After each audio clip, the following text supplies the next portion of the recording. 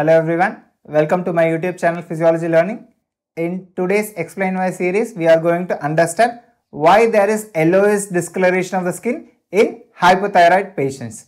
Let's try to understand the reason behind it. What happens in hypothyroidism? There is a reduction in thyroid hormones.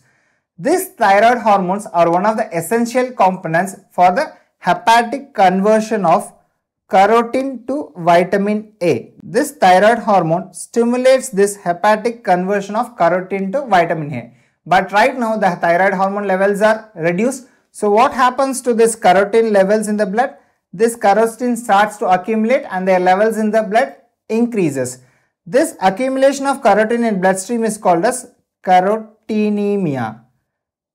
This carotene is an yellowish color pigment. So its accumulation will cause yellowish discoloration of the skin. We will read this yellowish discoloration of the skin in another condition called as jaundice also, which is due to hyperbilirubinemia. But there is involvement of sclera. But in this hypothyroid patient, there is no involvement of scleral membrane.